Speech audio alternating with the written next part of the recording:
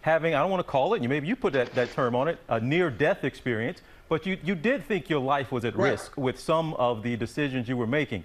You had to get to that point before you made health changes in your life. Talk to those people, and I know you're an investor in Jetdoc, but talk to those people who we don't want them to get to that point, to being in a hospital before they make different decisions about their health. And most definitely, that's what's really driving me. The fact that I've had a seizure, and I woke up, from being unconscious on the toilet before, and I've never even spoke on this, but I suffered from seizures a long time. Like I said, I've deprived myself of rest, no sleep, maybe 2 to 3 hours on a good night, staying up, chasing my dreams. I always thought I had the best excuses, but don't nothing come before life in itself.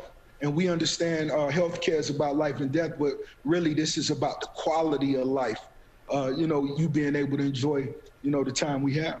Well, my man, it's good to see you. Glad to hear the health is going well. And again, Jetdoc, which you're an investor in now, you're trying to get the message out about people and their health, and maybe they won't end up in the hospital before they decide to make some changes. Most definitely. And Dr. Ashton, I want everybody where are we on the rosé for morning? Maybe wait till afternoon. But I like the telemedicine concept. Okay, all right.